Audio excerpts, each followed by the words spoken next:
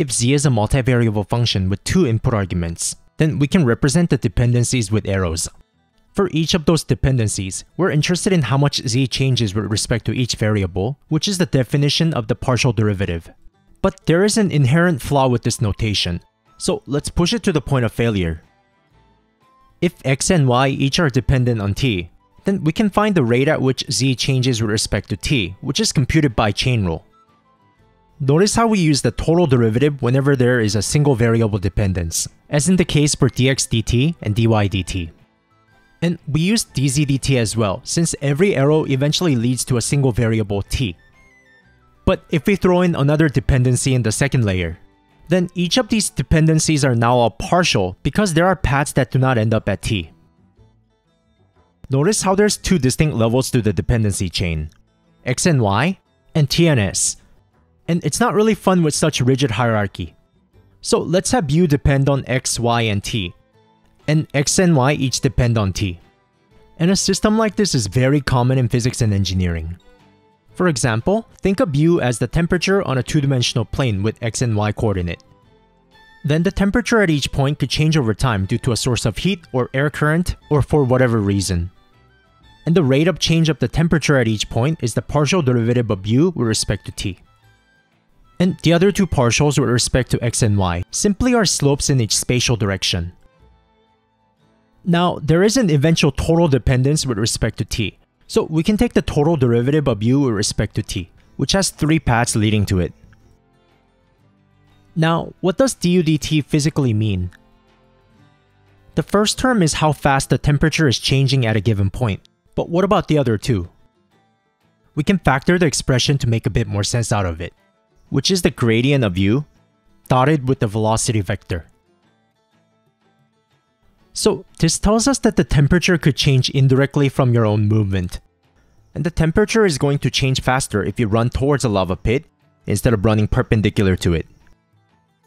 And the temperature change would also be faster the faster you run.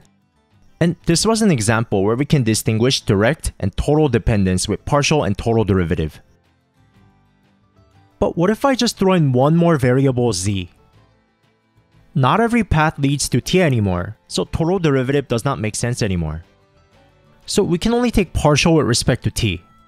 But does this mean the explicit partial with respect to t, or every chain from u to t? We finally ran into a problem, and we will come up with ways to resolve this issue. There are two common ways to address the issue, each with its own advantages and disadvantages.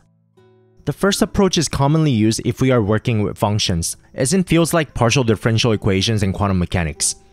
The second approach is used if we have equations, and it is more common in fields like thermodynamics and chemistry of equilibrium.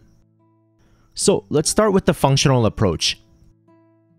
If we think of u as a dependent variable, then the partial derivative is the rate of change of u with respect to t with every dependence leading to t. Now, u is directly dependent on four variables, so it is a function of x, y, z, and t. And similarly, x is a function of t, and y is a function of t. So we have accounted for every arrow with some function. Now, if we take the derivative of f with respect to t, then this only accounts for the direct dependence with t. So discriminating functions and dependent variables will solve the issue. Let's write out all the function arguments on the top. Now, what if we want to take the rate of change with respect to just two paths, directly and indirectly through y? Then we can write out y as a function of t in the argument. Now, let's rewind for a second. Sometimes it doesn't make too much sense to use different letters for dependent variables and functions. But by blurring the distinction, we're now unable to tell apart derivatives of variables and functions anymore. So we have no choice but to be explicit with our functional dependence in our notation. Now, let's take a look at the equational approach. Just like before, partial u with respect to t accounts for every path leading to t. And the direct partial is written with two subscripts x and y, which means we are explicitly stating that we are holding x and y constant. And the parentheses is necessary. Regular subscript is commonly used for partial derivative, so to avoid confusion, we use subscripts outside the parentheses as fixed variables. In some branches of physics, things are better described as functions. For example, two-dimensional kinematics is best described with x and y each written as a function of t. And the wave function of a particle on a disk, jumping through different quantum eigenstates, is best described as a function of two spatial dimension and one time dimension.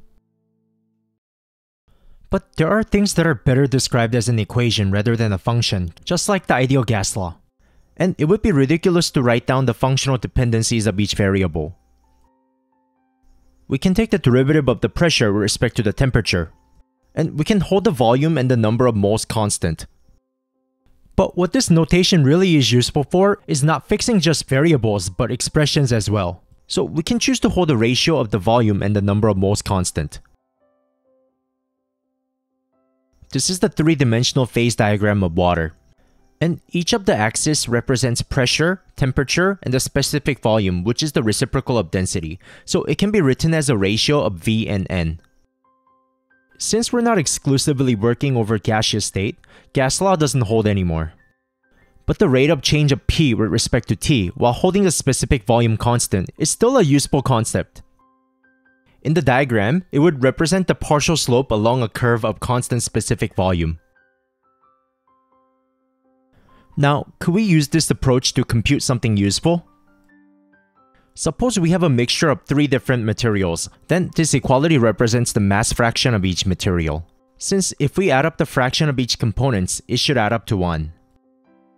Let's move x2 to the other side, then factor x1 out from the left. Now, we can isolate x1 in terms of x2 and the ratio of x1 and x3. In this form, we can find the rate of change of x1 with respect to x2 while holding the ratio of x1 and x3 constant.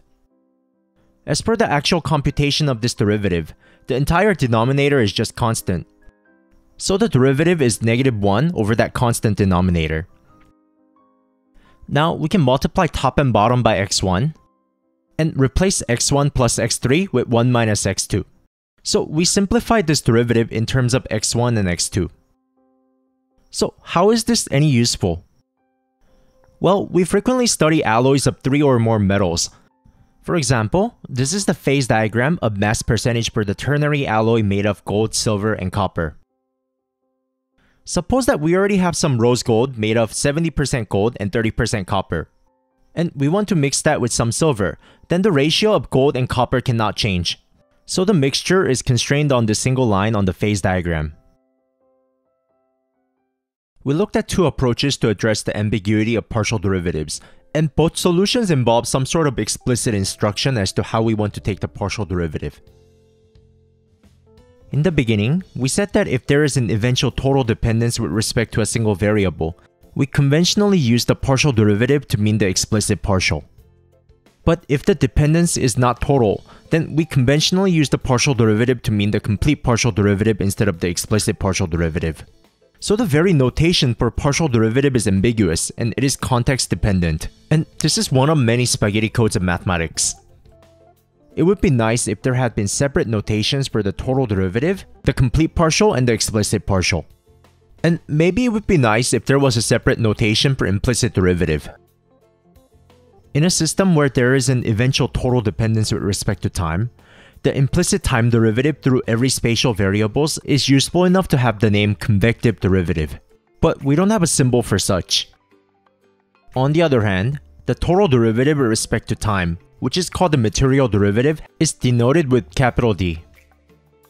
This is just a specific case of the total derivative, so there really is no point in using a different symbol, when mathematicians, scientists, and engineers back then didn't even bother inventing a separate notation for explicit and complete partial derivative. This is why we can't have nice things.